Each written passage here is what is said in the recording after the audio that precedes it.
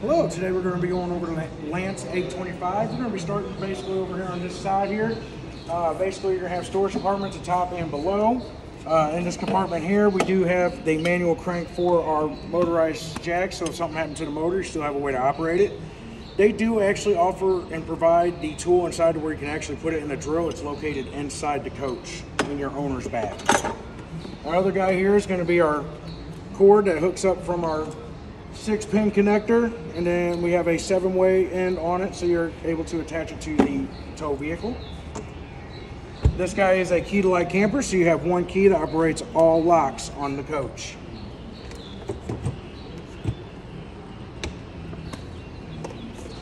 Next, you're going to have your little outside shower, hot and cold water. Got your 30-amp power cord. Basically, inside here is where your heater slash water heater is located.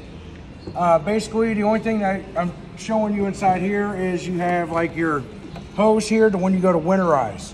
There's going to be this guy right up here. Right now it's set in normal operation. When you go to winterize, you would just turn this guy upward, and then you would have your antifreeze that would siphon through this hose to winterize your coach.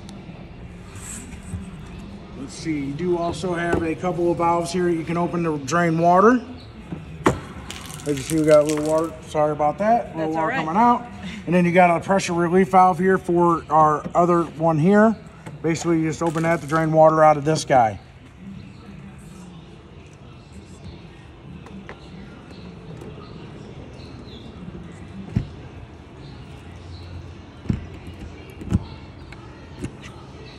We got a fresh water fill, basically where we fill the fresh water tank.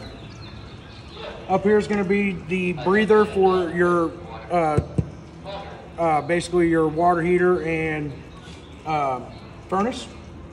Inside here is where our 20-pound propane tank is located. It has been filled minus what we use to test the system with.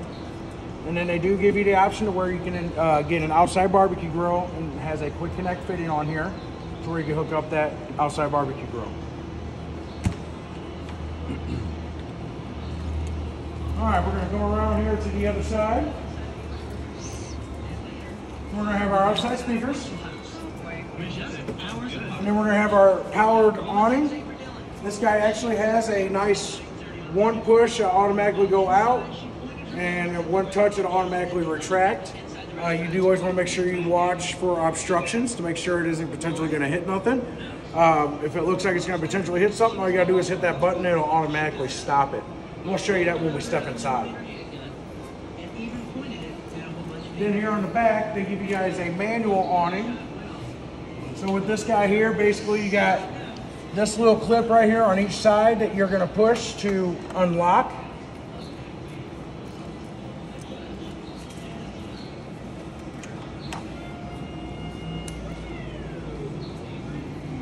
And from there, you're going to take this piece right here, and this slides up so you're able to unlock and pull the awning out. Then you got your little nifty wand here.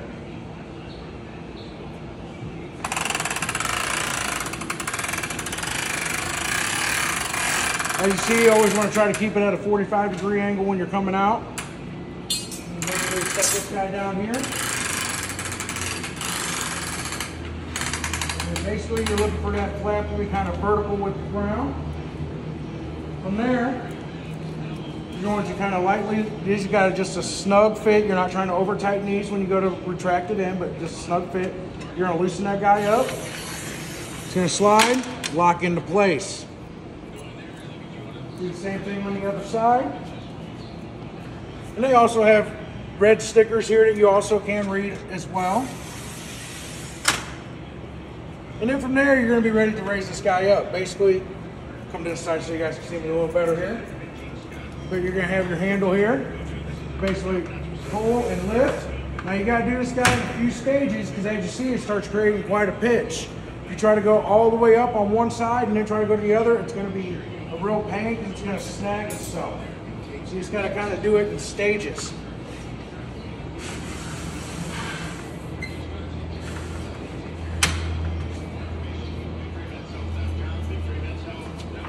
And then like when you're on the inside, you can actually see where your last set hole is. But once you've got it to your desired set height, as you see, you would need a step stool. What you want to do is lock those arms good and tight, or the knob, that little star knob up there. You want to lock that in all good and snug tight, and it makes this guy really nice and solid. I honestly like these guys, especially, you know, they say you want to have your awning brought in if there's strong gusts of wind. Nice things with the manual awnings, as long as you got that arm good and stiff, I've seen very little damage to a manual awning. And I actually like them because they come in faster than the power ones. Yes. They do operate a lot faster than the power.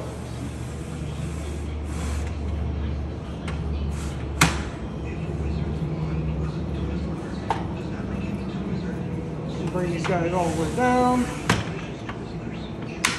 like so. Make sure everything is good. We're gonna loosen that guy up. There's this little clip here on the side. Push to release. And this guy's going to slide. And then, like I said, you're just gonna, just till it starts to feel tight, and then stop. On the older manual awnings, you always wanted to leave this guy loose so that this could slide and pivot. But with these newer models, it says you just want to just nice and just tough. And from there, we'll make sure we get a handle on this guy. We're going to push that down to release. As you see, it's got some good tension, so it's already going to try to retract upward.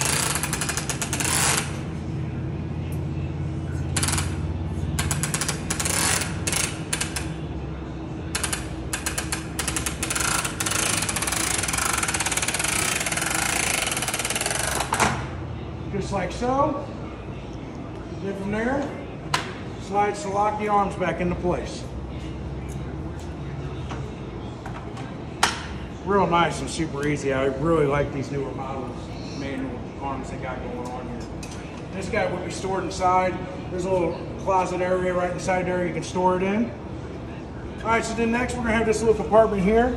Basically inside here, you're gonna have your black handle for the black tank, gray handle for the gray tank. And basically, you're always going to do black first. Open this guy up. Let it start dumping. You got a spot there to store your sewer hose. But then you're going to hook up to the black tank flush, which I forgot to show you where that guy is. So we're going to backtrack just a little bit because I actually missed it the first time when I was doing my job myself.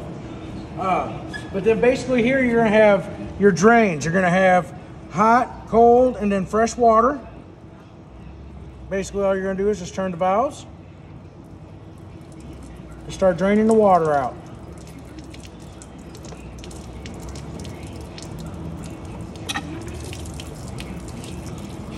Just like so. All right, so then you do have a 110 outlet out here. It is GFCI protected. And then if you needed to be able to operate the jacks and the battery was dead, you're able to hook up a charge, you know, you're able to jump it from these points.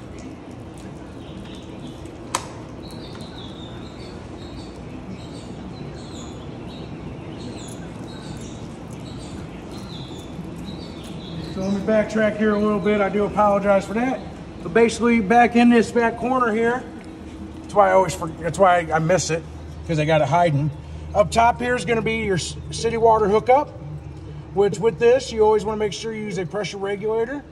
Your options: an inline water filter, then your blue and white water drinking hose. Hook up to this guy and you'll be ready to use the water system. And then the one down at the bottom is going to be the black tank flush. It's a sprayer inside the black tank, sprays around and gets that nastiness out. I always like to recommend you want to have a pressure regulator on that spigot as well. Hook up your, I recommend a black hose, black tank, black hose. It keeps it simple. And then from there, you're going to hook it up, turn it on. You're going to watch till the water starts coming clear out of your clear elbow that comes with your sewer hose. You're going to shut the water off of the spigot and unhook the hose from there first, and then unhook from here.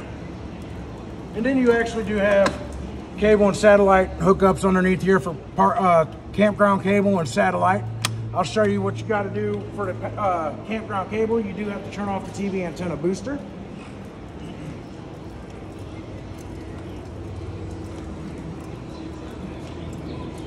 So next we're going to have our entry door here.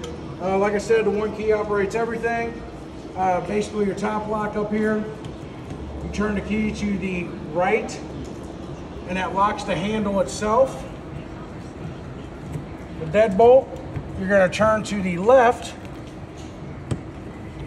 and that locks it as well. This here, so you can actually set has a passcode, so you can actually lock the deadbolt. The password here is on the inside for that. And they also have this guy right here that tells you what the code is also. And you got your screen door. Keep the bugs out.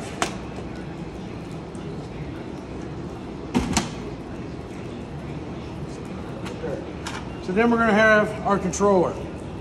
Okay, basically with this guy, when you first go to turn it on, you're going to push the up and down buttons here in the middle to turn it on. Then you're going to push the in and out button together for 10 seconds. What it's doing is it's syncing the controller to the motors. You bring it up and bring it down. Okay, you do have to do that every time with these controllers. There is side hookups here, basically here, so you can actually hook it up to, where was that guy at? Oh, he's up here. There's the electric jack remote. So it has the cable where you can actually direct hook it up to it. You wouldn't have to program it. You can just book it and use it. But the nice thing is, doing it like this, you can walk around the coach and inspect it as you're going it up and bringing it down. All right, then we do have our ladder to the roof. Basically, it's up there for inspections only. We're not trying to go up there and have parties. We just want to make sure that it's, we're just checking that sealant to make sure that no air bubbles have been created or lap sealant starting to crack as it starts drying out over a couple times after a couple of years. So on your control little light area right here, basically these guys right here are going to be for these guys around the coach. So you got your left, your right, and then the rear. You turn it on, so when they're all in that up position, you're getting a nice orange light. The down position, they would all be white lights. And the center is going to be the off position. Then this guy here is going to be for just that, for the light there. All the other ones you turn on by hand. I'll show you that momentarily. This is so that you are able to turn on your backup camera, so you could have basically a security camera at night. And then we got our docking light. And that's going to be our 2 white lights on each side of the coach here. All right, then we're going to have the fire extinguisher right there at the bottom of the doorway. And then we're going to do some do-si-do dancing as we start to step in the coach here. We're just going to do a lot of side to side since there isn't a whole lot of room going on. Basically, you got your door here that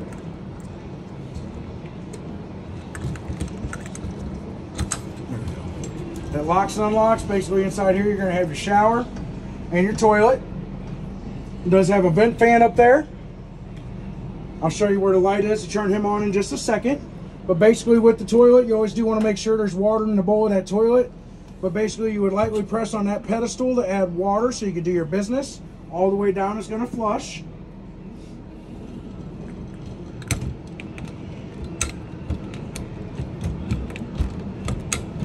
I always have a good time with those locks. Those locks are not easy to mess with, just so you're well aware. As you see, I'm having a good time with them. Right here, your switch, it is even labeled bath light, so it's the light for the bathroom. Right here. So right up here is going to be our solar panel controller. Basically, just monitors the battery. Once the battery gets below a certain level, it allows the surge from the panels to come through to charge the battery, and then shuts it off when it reads the batteries are full.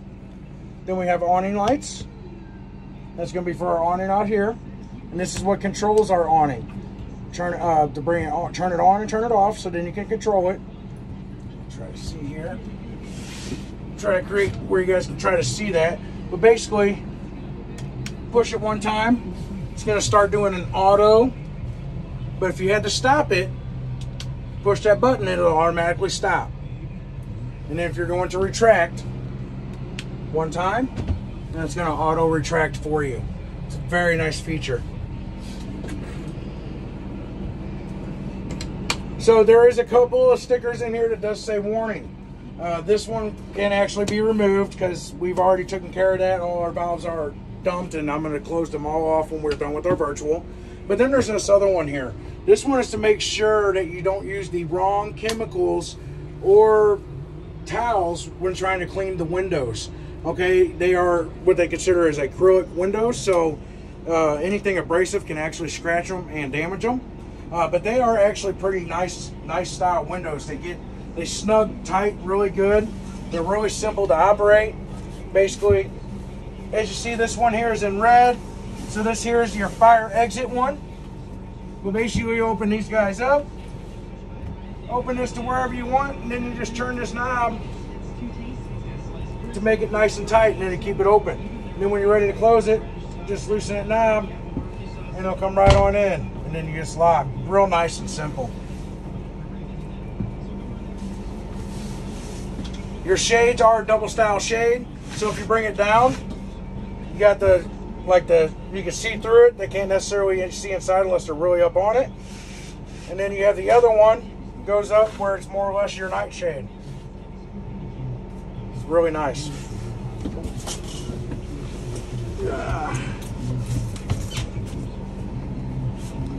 This guy does break down into a table as well. Basically underneath here you would unstrap it. This table would come off this post. This post here will come and lays down on the floor, and then this here will actually sit on this ledge, and then you fill it in with your cushions here. While we're down here, you got another outlet. You have the like cigarette lighter style charging hookup with 2 USB hookups. And then we're going to have our LP and carbon monoxide detector. Basically, these guys here, if it senses carbon monoxide or propane in the camper, it will go off. It does go off to other scents as well, hairspray, cleaning chemicals, and dog gases. But basically, you do want to test this, or animal gases, sorry. But generally, you want to test this every 9 to 14 days, just by simply pushing this button. You're going to perform a test. And then it goes back to green. These guys have a life expectancy of about 7 to 10 years. I have seen them go out before that. But if that guy does go off, just do be mindful, because it could be sensing propane in the coach. A lot of the times, it's usually these guys got turned on somehow, so it's releasing gas. The only other item that really propane comes inside your coach is going to be at the water heater slash furnace area. Everything for like your fridge is outside. So then just be mindful if that happens. Make sure the first person out is shutting off the propane. Next person out is maybe trying to open up a window. You're not trying to like open up and turn on the vent fans, anything like that. We're not trying to create an electrical spark. But then get out of the coach 50 feet away for about 15 minutes. And then come back in and look here first. Like I said, you always want to check the stove first. Alright, so next up top here is in this guy here, we're going to have our little camera for the backup camera. Like I said, that's why they got the cigarette lighter guy in here, so you can hook it up and be able to power and watch it. Here, we can actually do that real quick. Plug that guy in. And then, let's see. Oh, here's our cameras. Our little button for the camera. Yep, right there. Give that a second, it's going to give us some power, and then this guy should come right on and show us the back side. There it is. And it's even got volume control. Nice thing is that the person, so when you're in your vehicle trying to back up, yeah, low bridge there. When you're trying to back up, the person behind you, you can hear them. They can't hear you, but you can hear them, and they can tell you about going left or right. If we got to do some adjustments, things like that. It's actually really nice. That way you ain't trying to, kind of avoids us being screaming at each other kind of scenarios, which weirdly enough, I actually seen that last week. I'm sorry for what I said while we were parking the camper. Correct. Inside here, we're going to have our remote for the radio slash DVD player. It is connected through HDMI, so over here on the other side, there's an HDMI port where you got to get an HDMI cable and plug it right into the coach. You'll be ready to watch a movie. This guy here is going to be for the fan above the bed. Basically turn it on, it's going to automatically open and come on. It does have manual settings, things along like that, but better understanding about this guy, go ahead and read the manual. It does come where you can secure it to the wall as well. Alright, then next we're going to have our owner's manual bag. Basically, this has every manual for everything in the coach. So, I mean, they're pretty about this controller here that we're getting ready to talk about, which I do recommend that you do want to read that. But then your steps, let's see, that looks like for the refrigerator. This is for your backup camera. And then Lance has their own manual in here as well. Inside this guy here is going to be that tool that you can attach to the power tool for your manual. But I do recommend that you do want to try to read a lot of these manuals just to get a good understanding about some items, especially like your water heater and furnace.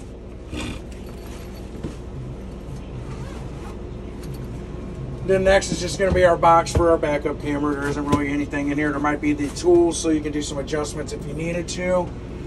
These guys here are going to be so that you are able to cover that guy and the one in the bathroom. Basically, you got the big one for the skylight, then you'll have two small ones for the smaller vent fans.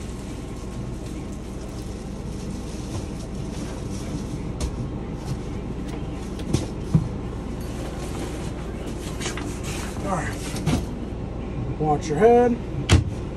Alright, so next we get to the fun part here. This guy, so when you go to first turn this on, you're going to push this knob to turn it on. From there, you got your options of we're trying to heat up the coach, trying to heat up the water. We're choosing if we want to heat it on gas or electric or both. Our fan speed. So if we go to first turn this on, you're going to push it. It says off. You turn this guy all the way till you want the desired temp. It gets as high as 86. But for that to activate, you got to push to activate, and as you see, it starts flashing. Okay, once the camper has reached temperature, that will stay solid. I'm pretty sure our tanks are off, so it ain't going to do anything right now. Next is going to be the water. You have off, eco, so it just kind of heats it, but it's trying to conserve on your propane. Hot, and then boost. In boost mode, it actually tries to heat the water as fast as possible for a continuous 45 minutes, and then it will actually shut itself off. In the hot setting, it will just stay in hot. And then from there, you would go over here to the gas electric. You're going to choose whether you want gas, mix 1, mix 2, and I'll talk about that in just a second, and then electric 1 or electric 2. Okay, so what the 1 and the 2 is so the 1, it's only sending 750 watts to heat the water. On 2, it's sending 1500 watts to heat the water, almost like a, you know, like a space heater. You know, on low it's 750 watts it's putting out, on high it's putting out 1500. But then basically it's good that there, as you see, is flashing. Once the water is reaching desired temp, that will stay a solid color, or that will just stay solid. You always have to push that button to initiate what you want it to do. And then, like I said, the last option is so you can choose just a fan. If you want to turn just a fan on, vent, and just hit OK. And then from there, you can choose the fan speeds.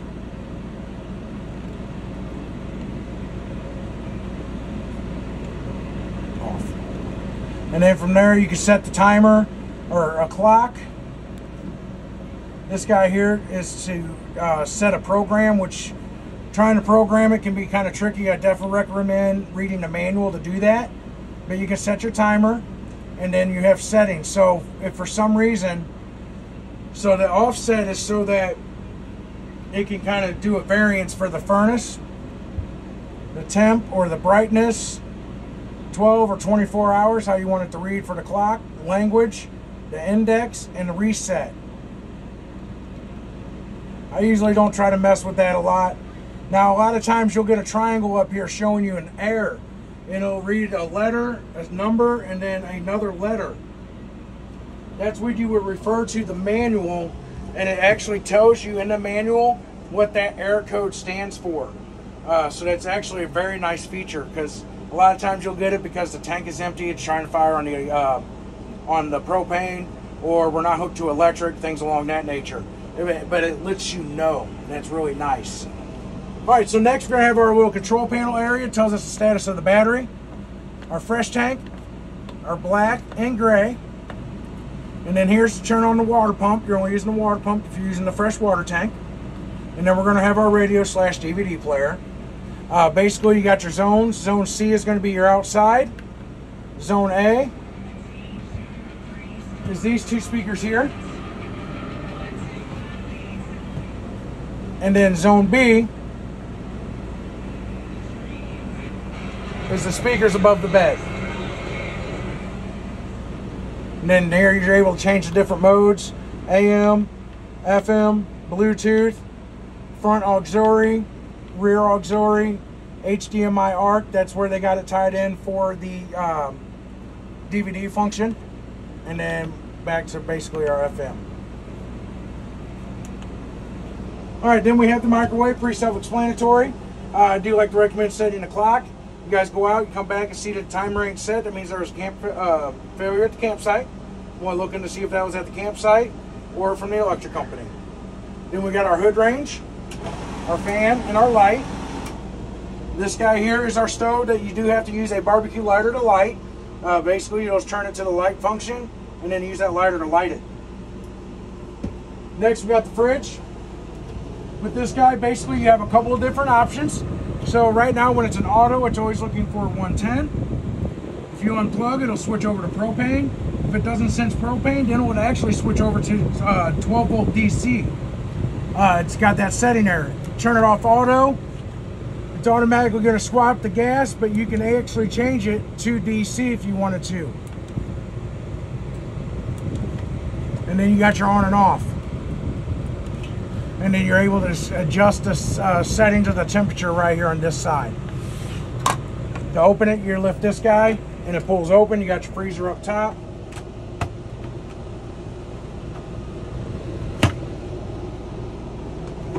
Then down below here is going to be our fuse panel box. Inside this guy here, everything that runs off of 110 and has to have main power to work is going to be on the breakers, and they do have everything on the side labeled right here for which one is which. And then you have everything right here on the side that runs off the batteries. The 12 volt, or is going to be on the fuses, and that also is labeled on this door. All right, so now the fun part is we're going to step up top here and try to show you everything. Oh, so I'm going to steal this for a minute. Kind of come around here to show you some of the things they got going on. So back here, this is where that TV antenna booster is located. There is a switch right there you would have to turn off for that cable, for that campground cable to come through. Down here is going to be where you would hook up for the HDMI for the DVD player, and this one here is going to be your satellite hookup. And then your TV is 12 volt. So you're able to hook it up here, and you got a 110 as well. And then you got another one of those cigarette lighter hookup and USB hookups. That's so you can bring the camera up here and you can watch it while you're sleeping at night if you wanted to. This guy here is going to be your TV antenna booster. So those lights are telling us how our signal looks. We are also underneath a steel metal building, so our signal isn't as strong. All you got to do is just push this little button here on the side. You're able to actually rotate to try to get a better signal feed. See, I just got a little better there. That's actually kind of nice. That does have the tendency to get a little annoying.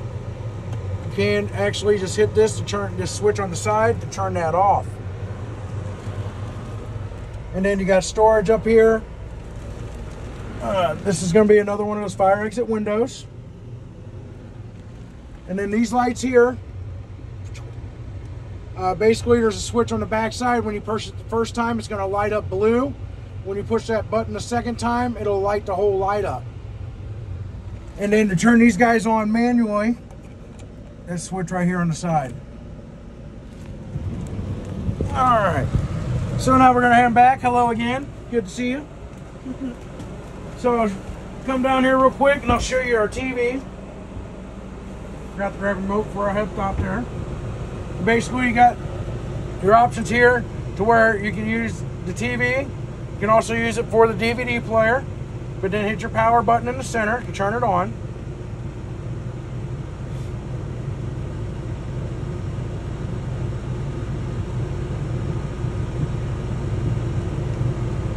And basically, we picked up the local channels close to the St. Louis area.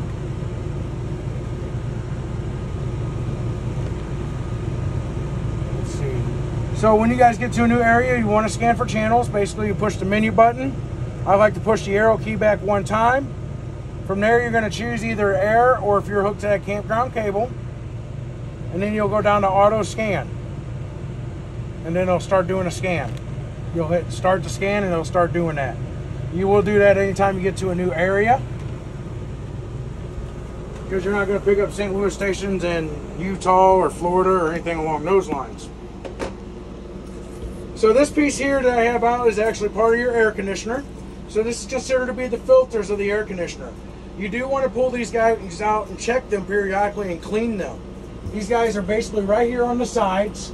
I already got this side in. I just had this one out to kind of show you.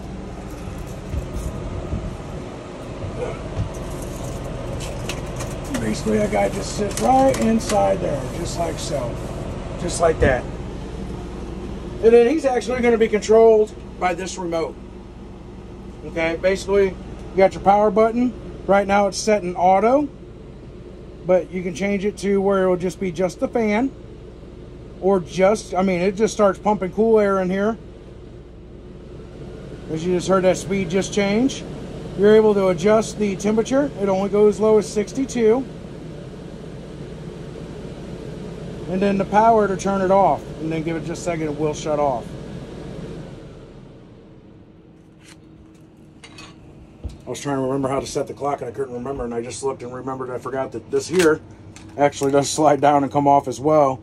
And it does have a couple of different settings on it. Once again, you kind of look in there, it'll tell you how you can program it, things along that nature.